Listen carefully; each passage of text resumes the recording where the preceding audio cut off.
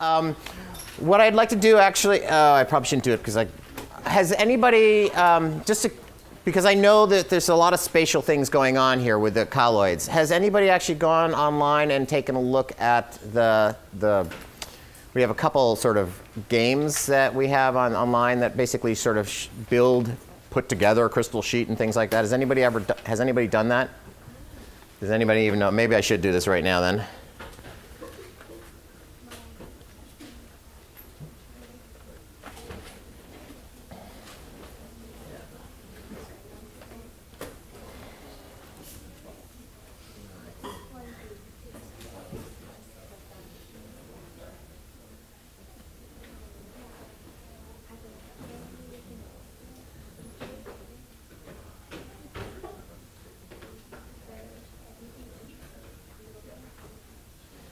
So here's the website.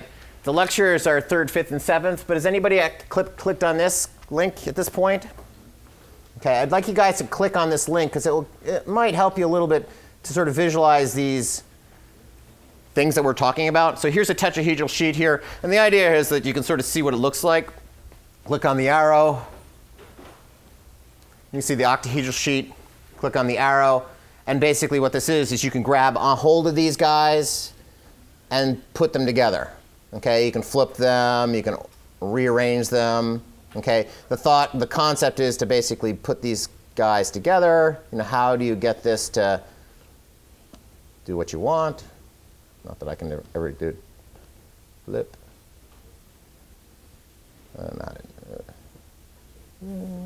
Dump. Up. Up. Orient, flip, flip, flip. And there I've built my first one. Okay. You guys can do this. It's okay. It's all right. If the world comes to an end, just click the dragon and he'll do it for you. Okay. All right. But do the same thing with this and you can sort of walk your way through these things. You know, and then you put them together so you can see how these things are put together. Okay. The other thing that I'd like you guys to do, and we have this weathering. This basically shows the sequence of weathering of this material. So you start with a vermiculite, and as you move the slider bar down, basically you're looking, we say increasing time, but in reality this is increasing weathering. But as you slide the weathering down, you can see the change in isomorphic substitution, and then the actual weathering of the material itself. Okay. So there's that one. And then the last one is the isomorphic substitution. And this gives you an idea about the charge balance. So we're going to be talking about this today. So if you literally take an ion, let's take the iron and swap it in for somebody. Oops, it's not swapping. Come on. There we go. And we swap it in for somebody else. It'll tell you if you can't do it or you can do it. And if you can do it, it'll tell you the change in the relative charge. And I've got actually a slide today on lecture that you can take a look at this. So play with these things so you have an idea about how these, you know, what we're talking about when we're talking about the crystal structure, this lattice. Okay? Cool? Sort of ish. All right, let's kill here. Go back to this. Slideshow. Okay. So last lecture was on these crystalline silicate clays, the phyllosilicates. Okay? And this is all about soil colloids. So today we're going to talk about the other 3 soil colloids, and then we're going to start talking about some of the properties of these colloids. Now, when we're talking about colloids at this point, we're talking about really small things, right? Things that are smaller than 1 micron. And I premised the beginning of last lecture with, well, if we're talking about small things, we're really talking about those surfaces. Okay? Remember me saying it's a volume of material, and it's everything's happening at the surfaces. Okay? Well, part of that surface is all about sort of capillary action, you know, water movement and things like that. But part of that surface is about the charge. And that's what we're going to be talking about later on in today's lecture. First, let's finish talking about what these colloids are. And the first one we're going to talk about is non-crystalline silicates. Phyllo means sheet. So these are phyllosilicates. So when I say phyllosilicates here, I misspoke. These are still silicates, the same ingredients that are in these, but the way they're formed is very different. These are basically volcanic products. Okay? They're coming from volcanic ash. And you can imagine, as this magma is cooled slowly, I'm going to be able to form large crystals. But if it's a magma event that's actually becoming ejecta, or it's coming up very quickly and cooling very quickly, the regular crystal structure that you get with the phyllosilicates is not going to happen. But I am still going to get the same ingredients. I'm basically cooking it at a different temperature, sort of. Okay? So the parent material is basically the same, but the nature of the parent material is different. It's composed largely of vitric or glassy materials containing various amounts of aluminum silica, and it lacks the well-defined crystals that you're going to get from these slower cooled environments. Okay? Aliphanes and amygdalites are the common early stage residual weathering products of this stuff, but it's basically this glass and these poorly ordered structure, but it's basically just weathering out, and it goes into these aliphanes and amygdalites. The aliphanes form inside the glass fragments, okay, where the silicon concentrations and the pH are fairly high, and they have a characteristically sort of spheroidal shape. And I'll show you some pictures of these in a moment. The amygdalite tends to form on the exterior, okay, of these fragments, and they're in an environment where there's lower pHs and lower concentrations of silicate, and they tend to have sort of like a thread-like. Here's some pictures of it. Here's the aliphanes, sort of the spheroidal stuff that's forming inside. Here's the amygdalite. Okay, this is a very small. So this is 2 microns right here to give you a scale. Okay, this is an entire particle. This is these amorphous materials. You can imagine that being a ejecta of volcanic material, right? Okay, there's the scale. That's 10 microns. I also put in here. This is vermiculite, and this is smectite to give you sort of a scale, a sort of a comparison. Okay, these are these phyllosilicates. Okay, these are these amorphous materials. So you can see that they physically look different. They're not just morphologically, they physically look different. Okay, the next one is iron and aluminum oxides. We call these susquioxides. Okay, they're dominantly gibbsite, which is the aluminum oxide, and goethite, which is the iron oxide. Okay, they're found in many, many soils. I mean, we find them around here. We find them basically everywhere. Okay, they're especially important in highly weathered soils in the warm, humid tropics. Okay, why? Well, these guys tend to be the end products of weathering, and so we find a lot of them. Now, you guys remember me actually, next slide. Remember me showing you slides of this stuff. These are those oxisols. The reds that we're seeing in here are due to these goethite iron oxide types. Not strictly goethite, but these iron oxides. It's that red, it's the rust. Okay? They consist mainly of either iron or aluminum atoms attached with or coordinated with oxygen atoms. Okay? This oxygen is often associated with a proton to make hydroxyl groups, and that's going to be, that term right there, that's going to become more important later in this lecture, so keep that in mind. Okay? Some, such as the gibbsite and goethite, form crystalline sheets. They can, in fact, form sheets. And you saw that in that one module that I showed online, when you guys go click on it. Okay, how the 2 tetrahedral sheets sort of separate off and the octahedral sheet is left behind. Okay, and they also can form amorphous coatings. You've seen these amorphous coatings. These are those redox features that we saw when we were up at Mount Pleasant. Okay. Now, because of and this is where this hydroxyl component comes in important. Because of the surface plane of the covalence, basically because of where these oxygens are, they're exposed to the soil solution. They're exposed to the soil solution. They're not actually attached to another crystalline sheet. Because of that, these protons are bonding. Now, you guys remember, I sort of mentioned this earlier on when we were talking about these structures, when I was talking about the building blocks. But I started by drawing an octahedral sheet here, okay, and it has a couple more coming out, okay. But this guy is not going to live like this in solution, because this is going to be a charged particle, right? Okay, and if it's a charged particle, all of these oxygens that are out here are going to have a proton attached to them. Okay, now I could have a larger sheet that keeps going on out here, but all of the oxygens that are at the edge are exposed to that soil solution, and they're going to have a proton attached to it. Okay, because they want to balance that charge. Okay, now because of this proton in here, remember me saying earlier that these charged with isomorphic substitution, they tend to have a net negative charge. But because this proton is attaching to this hydroxide, these sesquioxides actually tend to have an anion attraction because they're, in a sense, positively charged. Now, the positive charge is coming because a proton is attaching to them. It's not part of the crystal, okay? But it's a positive charge, which means negatively charged ions are going to be attracted to this particle. Does that make sense? Keep that in mind because we are going to be talking about it later on.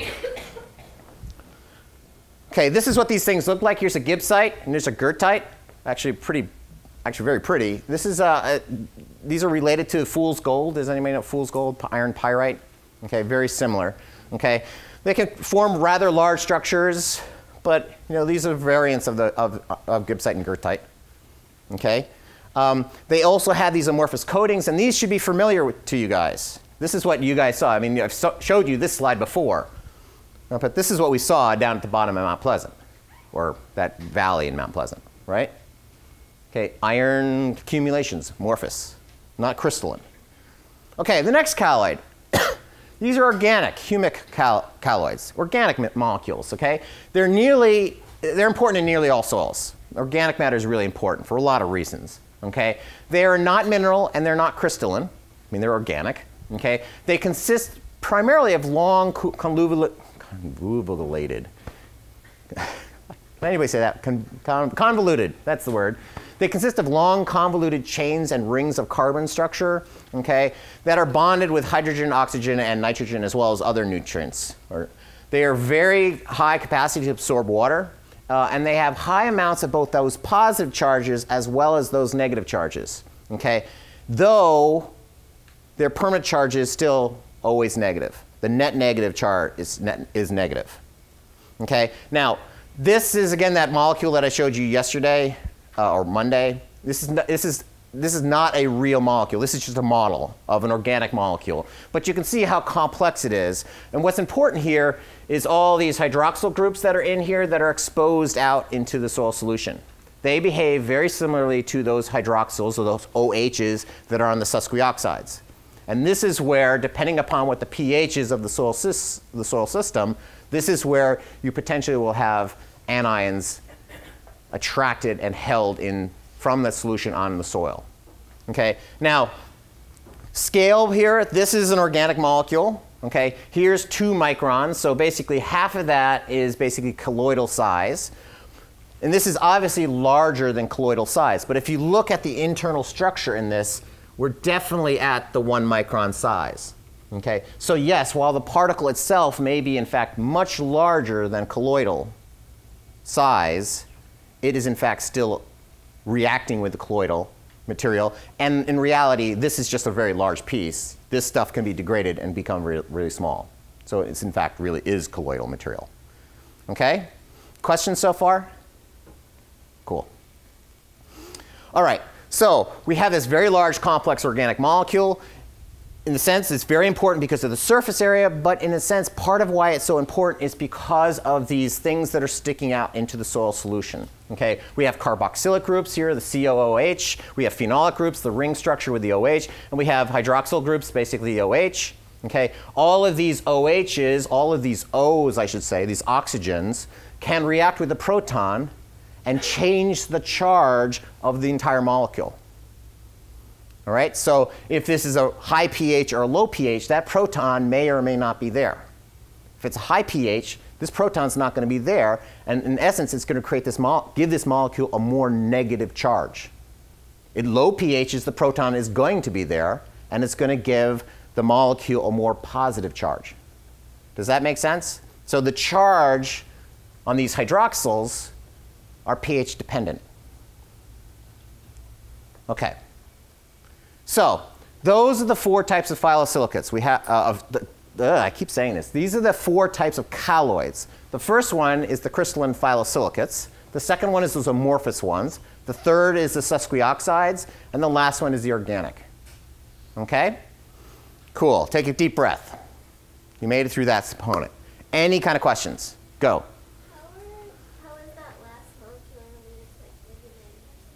How is this last molecule related to like lignin and carbohydrates? I'm I'll answer the question, but I want to defer most of that question until we start talking about organic matter. So the question is, how does this molecule, or any one of these molecules, that's why I said that this is a model system. There's no such thing as, there's no organic molecule that looks like this.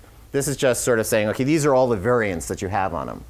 Different type of organic molecules have different structural arrangements in them and different compositions. But they all, to a certain extent, have these carboxyl or these hydroxyl groups sticking out of them. And at this point, that's what's important. Now, the reality is, when we start talking about decomposition, that's when structure starts becoming important.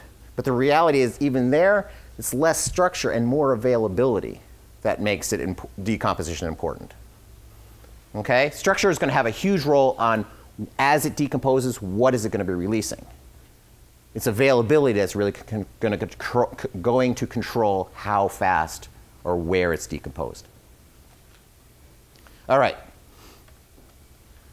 Let's skip this slide. All right. So I've been talking about charge. Let's start talking about it a little bit more. Okay? Now, we have this permanent charge that's associated due to isomorphic substitution in the phyllosilicates. We also have a permanent charge that's due to the structural arrangement of the organic matter. We have a permanent charge that's associated with the structural components of the oxides as well as those amorphous materials. It's permanent. It's part of the structure. It will not change until it's either been decomposed or weathered. Okay? You get both negative and positive charges with those structures, but with the phyllosilicates and with all of them, with the exception of the amorphous guys, they are predominantly negative. The structural charge is predominantly negative. Okay, which means that that magnet, that colloid, is going to be attractive to positively charged ions. Okay? Now, we also have a variable, or we call it a pH-dependent charge. This is both negative and positive as well. It's primarily associated with those hydroxyl groups. Okay? And it's going to change based on the pH, and it is a big source of charge when you're looking at molecules that have lots of hydroxyls that are exposed. Humic material, iron oxides, iron aluminum oxides, and some, and the aliphanes, and some of those phyllosilicates. Now, this is actually a really important word here, some, because some of these phyllosilicates, they don't have a lot of those hydroxyls sticking out. And if they don't have a lot of them sticking out, they're not going to be very susceptible to pH change. On the other hand, some of those phyllosilicates do in fact have a lot of hydroxyls sticking out into the soil solution. And as a result, they are more susceptible to pH change. Okay? Questions? Can you just quickly go over what a phyllosilicate is? Okay, phyllosilicate is, well, actually this is a phyllosilicate right here. Phyllosilicate is a sheet silicate. Silicate is the building block, and that's a tetrahedral and octahedral sheet being built. Okay? So here you're looking at the tetrahedral component of it. No, these are octahedral components of it, sorry. Okay? So you're looking at that inner ring. Now this would be binding to another structure, a tetrahedral sheet on that side and a tetrahedral sheet in here. Okay? But they're basically those they're crystals, so those long crystals. Okay? So is the phyllosilicate just the octahedral or the tetrahedral? No, the whole thing. Yeah, phyllo being sheets, being the layers. So phyllo, sheet, silicates, silicates being the building block. Okay? All right? So let's I want to make this point here of absorption versus absorption. Okay? Adsorption is surface bonding. Absorption is actually the internal structure. Okay? Does that make sense to everybody? Okay, so examples here, this is surface bonding. I have my phyllosilicate here, and these cations are all being attracted and binding at the surface. They're not actually part of the structure. Here is isomorphic substitution, where the ion, the cation, is basically part of the internal structure. This is absorption versus adsorption versus absorption. Okay. Just a jargon, just because I'm going to be throwing this at you a lot. Cations versus anions. Cations are the positively charged ions, anions are the negatively charged ions, and it has to do with that shell satisfying the shell. You guys remember the shells, the electron rings? Okay, so if I'm basically from here over to satisfy, to make my shell 8, I basically have to get rid of an electron, so I have a positive charge.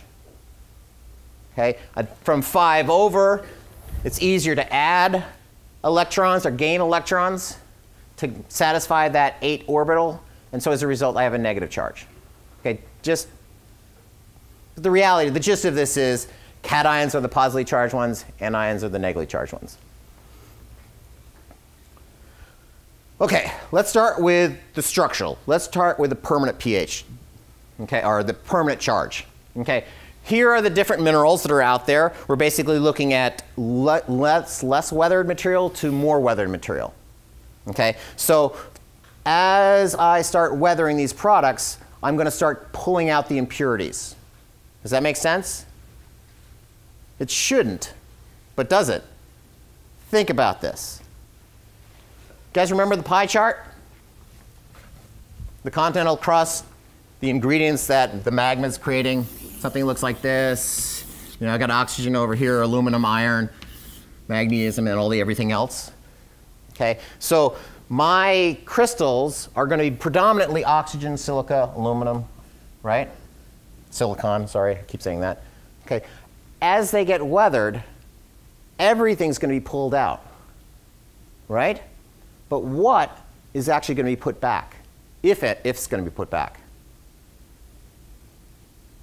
The weathering process, and it seems strange, but the weathering process is actually a purification process. Because these things are preferentially going to be used up outside of the crystal structure. A lot of these are nutrients. A lot of these can be leached from the system. And so as a result, as these things weather more and more and more, my crystals, in a sense, are going to become purer and purer and purer. Does that make sense? Okay. Now, if we take a look at this chart here, we're basically looking at least weathered to most weathered. In the magma process, as these crystals are forming, I'm starting to see isomorphic substitution. The impurities are making their way in there. Now I have those impurities coming in with secondary weathering and forming these secondary minerals at the surface as well. But with that isomorphic substitution, I get a percentage of charge change. Okay, these are the octahedral sheets, and these are the tetrahedral sheets. These are the formulas for how much iron or aluminum or whatever is in the core of that sheet. Here's the oxygen, or actually here's the coordinating oxygen that goes with these octahedral and tetrahedral sheets. You look down here, my octahedral sheet in the chlorite has magnesium, iron in it, and my tetrahedral sheet has silicon, iron, and aluminum in it. So they're impure. And so they have impurity issues. Okay? So as a result, if we look at their charge, they're not balanced. Charge per formula, basically they're going to have a negative charge. That's that negative charge, that net negative charge.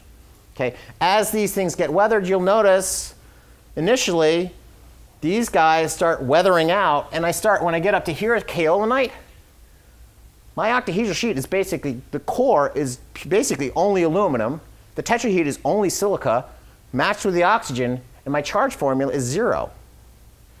So as I get more and more weathered, my net negative charge actually decreases, becomes more neutral.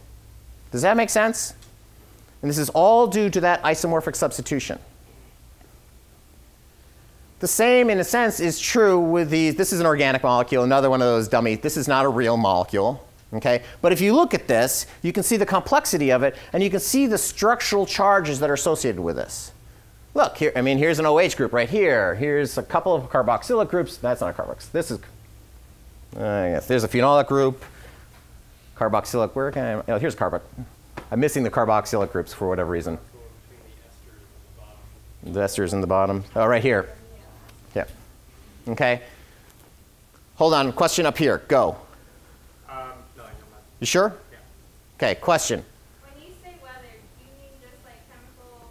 Chemical or physically weathered, but chemical weather is what's driving this. Physical weathering, so the question was, when I say weathered, what do I actually mean? In this scenario, we're really talking about chemically weathered material, okay? I really have to chemically alter this. Now, physical weathering is going to make it easier for chemical weathering to occur, but physical weathering is not actually going to change the structure. It's just going to make it smaller. Does that make sense? Yeah. Go. When you say isomorphic substitution, how does that happen? Isomorphic substitution can happen in two ways. One is it actually literally is happening as these things are cooling. Okay, I'm not getting a perfect crystal. Something's substituting for it. And secondarily, when it comes up to the surface, these materials in here can swap out, literally changing the crystal. Okay, remember when we talked about the theory 2 for fragipan formation? Okay, you guys remember for the fragipans up in Mount Pleasant? There was two theories. One theory was that we're basically looking at a dewatering event, making these fragipans really dense. The second theory was that the silts caps are basically weathering, and the water is basically moving these weathered products down into the dense zone where they're then forming secondary crystals. Basically, the thought here is I'm making rock candy. Does that make sense? Have you guys made rock candy? You know, you put water, sugar in warm water and let it sort of go into, dissolve. And then you put a string in there and you let it cool. Okay, and basically the crystals will form on the string and you create a rock candy. Okay, well the same thing is in essence happening here. Go. Is isomorphic substitution a form of weathering? Yeah, I think you could think of isomorphic substitution as a form of weathering. It's a form of modification, which is just weathering. I'm modifying my crystal by substituting one ion for another ion. Okay? Go. How is it possible for you got to imagine the size of water versus these crystals. I mean, yeah, I'm looking at one colloids, one micron of material, but water, it's happening at the edges, and these things weather depending on how they're weathering. If they're unzipping or they're unsandwiching, you got stuff cutting in there. Okay, you would certainly imagine most of the isomorphic substitution is really happening at the edges because that's where things are exposed. But once that starts unzipping, you can start getting things farther in. Go. Is isomorphic substitution the addition of impurities or making it more pure by weathering? Isomorphic substitution is the swapping of the ions. Okay. In some scenarios, it's making it more impure, and in some scenarios, it's actually purifying it. The purification and impurification, probably not the right term. But does that make sense to everybody? Yes? Questions? Okay. So, in essence, that's the source of that permanent charge, and it will not change until that material has weathered away or been decomposed. Got it? All right. The next thing then is now let's talk about that variable charge, that pH-dependent charge, and that is associated with that hydroxyl group. Okay, it can be both negative and positive. It's a hydroxyl group, and it's a source of that charge on the humic materials, the oxide materials, aliphanes, and some of these phyllosilicates. Okay, so it's variable. Okay, I've shown all of these pictures. Okay, but basically it's these hydroxyl groups that are sticking off. Okay, wherever they happen to be. Here's the kaolinite. You have hydroxyl groups up on this sheet right here. Here's some oxide. You have hydroxyl groups on both sides. Here's the organic molecule. You have hydroxyl groups all over the place. Okay, here is that edge. Okay, so imagine I'm taking a line and I'm just showing the edge right there. I'm cutting it right where that oxygen is. Here's the oxygen. Okay, this C represents the rest of that organic molecule. Okay, this aluminum basically represents the rest of this gibbsite. Okay, I'm drawing a line right where that oxygen is, so that's basically the edge. This side of that line is the soil solution. This side of the line is the structure.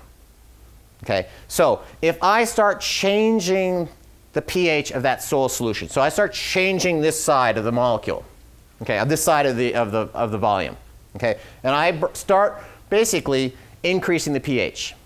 If I start increasing the pH, I'm going to start adding hydroxyl molecules to the soil solution. I have a hydroxyl here, and I have a hydroxyl here. This hydroxyl is going to go in, and if I keep adding these hydroxyl units, what's going to happen is this hydroxyl is going to bind with that proton and make water. And it's going to pull it off and make water. And the result is that my molecule now has a negative charge. It's become more negative by adding hydroxide. Does that make sense? Questions? All right, let's turn the scenario around. Basically the same graphs that you saw before, but in this scenario, rather than adding hydroxide, I'm going to start lowering the pH. I'm going to start adding protons. Okay? Now, this has a negative charge here. The proton is going to react and bind with that negative charge. And as a result, I'm going to end up with a positive charge associated with my structure. Now, I changed the pH, and this will totally change. But at this pH, where I've added the protons, at this pH, this molecule now has a positive charge associated with it. And that positive charge can hold on to negatively charged ions that are in solution here. As this negatively charged ion that's here, when I have high pHs, can hold on to more positively charged ions. So it's variable. It's pH variable. So the charge associated with this colloid has to do with the pH. Go. When there's a solution that has ions and they're bound to the outside of the cell, what happens when the water goes away? OK, so the question was, if we have a colloid or a particle that's basically binding these cations or anions, and the system goes dry, what happens to those ions? Well, as long as they're bound to this colloid, they will stay in solution. But all the they'll stay in the soil volume. But all the ions that were in solution will go with the water. Does that make sense? And so this is, you see this a lot with this sort of the, you see it a lot everywhere, but this is really a big effect when you start going out west and you start seeing the salt buildups and stuff like that. No, that's the water moving up. Okay? The salts are not actually being held, but the water itself is leaving because of evaporation, and the salts are left behind. But it's a very similar type of, go. Is that a general rule for most soils that it's more negatively charged than the higher pH? The question was, is it a general rule as the pHs go high, are the charges more positive on the soils? And the general, or negative. So increasing negative, I'm going to increase my negative charge. If I increase the hydroxide, pH goes up, I'm going to get a more negative charge. That is a general, and the other way around. Yes, it is a general trend. Okay? But the reality is you have to have the types of materials that are pH variable. Okay? Let's go back to this slide right here. Okay? No, not this slide. Let's go actually to the next slide. All of these molecules, all of these colloids are pH variable. But if they have more or less hydroxide, they're going to be more or less pH variable. So it's really dependent. That charge variability is really dependent upon that hydroxyl being exposed. Okay? You can certainly imagine a phyllosilicate right here. It has a lot of hydroxyls, but if those hydroxyls are actually interior to the structure, they're not exposed to the soil solution. And if they're not exposed to the soil solution, they're not going to be pH dependent because they can't react with the hydroxide or the proton moving into the system. They will only have hydroxyl units exposed at the edge. Okay? And yes, they'll be pH dependent charges right there, but considering the rest of this large structure, I mean, these are really large structures relative to this edge, really small effect. It's not until you get a really large surface area of hydroxyls that is exposed that you're going to start getting really large pH dependent charges. Okay? Does that make sense? Okay, any questions on this? Okay. the take-home point, and your question basically spoke to this, the charge is only associated, this pH-dependent charge is only associated with those hydroxyl groups. And if they're not exposed, you're not going to get that pH-dependent charge. Now, with the phyllosilicates, the reality is, yes, you have some hydroxyls at the edges. But the reality is, with the phyllosilicates, you're only going to get it really on the 1-to-1 phyllosilicates, because it's that octahedral sheet. Remember the 1-to-1s? Okay, versus a 2-to-1 versus a 2-to-1-to-1.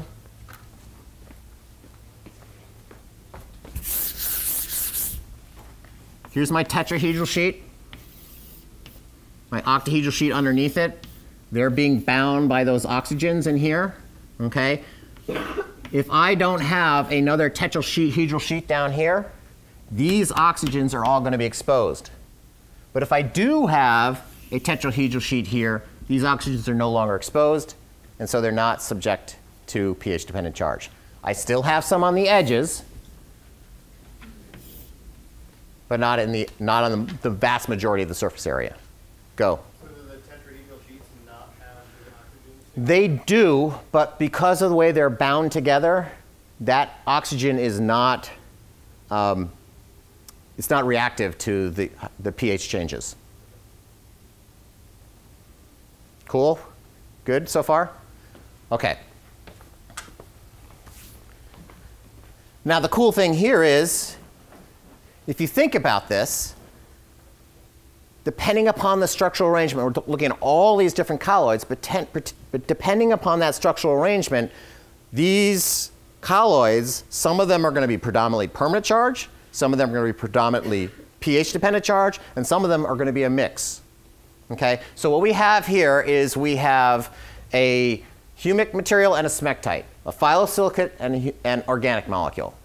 Okay? And we're looking at the bottom here is we're looking at pH changes from 4 to 8. So the pH is increasing this way. Okay? And this is a measurement of its cation exchange capacity, i.e. how much cations it can hold on to it. Okay? Now, no anion measurement here. This is just cation. Okay? As the pH increases, I'm increasing the hydroxy. I'm increasing the hydroxyl molecules in my soil solution. If that's the case, those hydroxyl molecules are going to bind and pull off that proton that's on the hydroxyl that's part of the structure. Okay, so as it goes up, I'm going to be pulling that off, which means I'm going to get more negative charge on my structures. Okay, here's my protons being pulled off of my humic material, and look what happens to the CEC, the ability of the humic materials to hang on to positively charged ions. It's getting more and more negative, so as a result, its ability to hold on to the cations increases. Does that make sense? As I go this way with the humic material, my capacity increases because my humic material is getting more and more negative. Right? Now let's look at the smectite on the other hand. Smectite, 2-to-1 mineral. Basically flat line until I get fairly high pHs where I'll get a slight pH boost on my ability to hang on to cations. But it's nothing like that. And the reality is here, smectites do have those hydroxyls exposed, but they don't have the abundance that are exposed in the organic molecule. Does that make sense?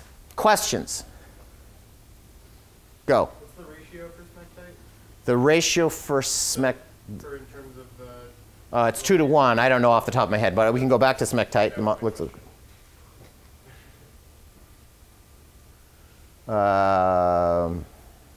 You want marillonite. It's basically right here. So the ratio is a charge formula right down here. Is that what you were asking? I was just asking the 2-to-1. Oh, I'm sorry. Yeah, it's a 2-to-1. Any other questions on this? Do we feel comfortable with this? Okay, I am homework. And I'm not going to grade you on this, but this is your homework. Okay, I need you guys. I really need you guys to take a look at those 3 online little game things, okay? I want you to build those structures. I want you to see how these structures are put together. I also want you to take a look at how these things change. As I start playing,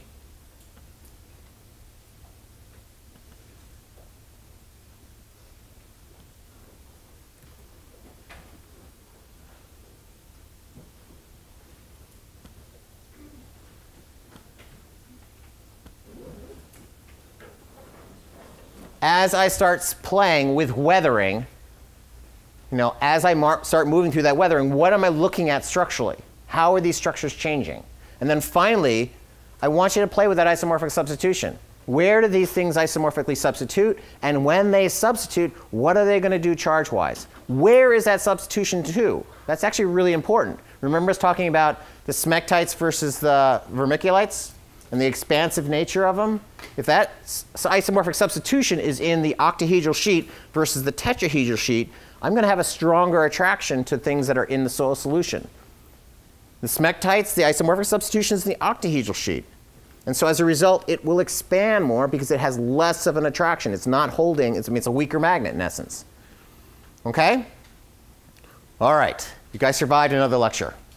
Okay, we have one more lecture on colloids. Okay, take a look at it before you get in. It's a cool lecture, I think. I expect you guys to have taken a look at these things before you come to next lecture. Okay? All right? All right, we are going out to the field today, whether it rains or not. Otherwise, guys, be free.